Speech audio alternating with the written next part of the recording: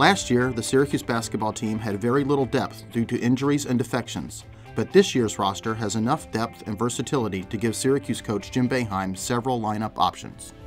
The starting lineup. It's a veteran group with postseason success, as all 5 starters return from last year's team that went to the Sweet 16. The better offensive lineup.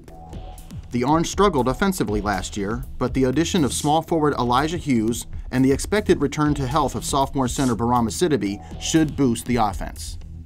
The forward lineup.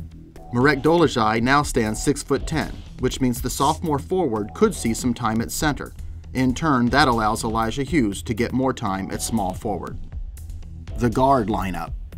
A small lineup featuring guards Jalen Carey, Frank Howard, and Tyus Battle, with Elijah Hughes sliding over to the power forward spot and O'Shea Brissett moving to center. The shooting lineup.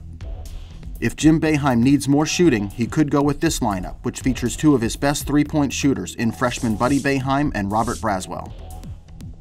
Last year, Tyus Battle, Frank Howard, and O'Shea Brissett all broke Billy Owens' 27-year-old record for minutes played per game. With the additions of Elijah Hughes and the 3 freshmen, along with some good health, Syracuse should have a much deeper rotation this season.